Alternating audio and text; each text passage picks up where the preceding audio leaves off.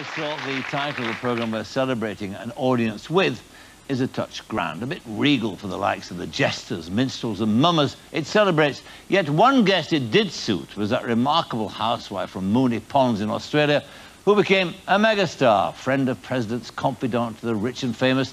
I speak, of course, of Dame Edna Everage. 3 times she granted us an audience with. Surely we were thrice blessed. My husband has not been a well person for many, many years. Oh, most amusing.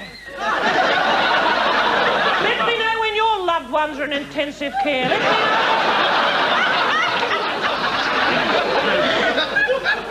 I'll come along and have a good old chuckle at you.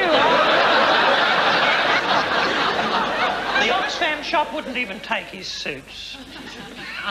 As I was about to throw them into the incinerator, a little claw shot forth. Of course, it was the hand of my bridesmaid, Madge Alsop. You see, she's wearing one of Norm's suits now. Can the cameras get a picture of her? Look at that.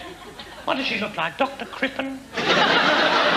My mother, as you possibly know, is in a maximum security twilight home.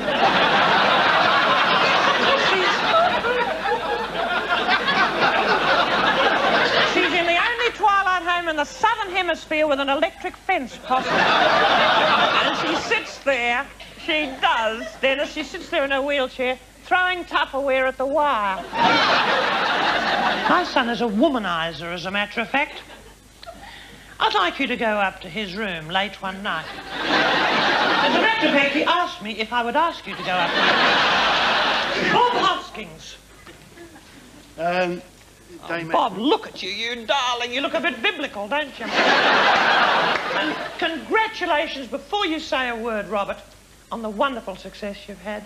Oh, thank you. You've given minicab drivers new hope. I mean this nicely, Judi, I do. And did you know the name Judi, J-U-D-I, is an old Aboriginal word? Isn't it, Rolf? It means a watering place. Almost everything means a watering place. It does. And dench is an interesting word. It means false teeth. Did you know that?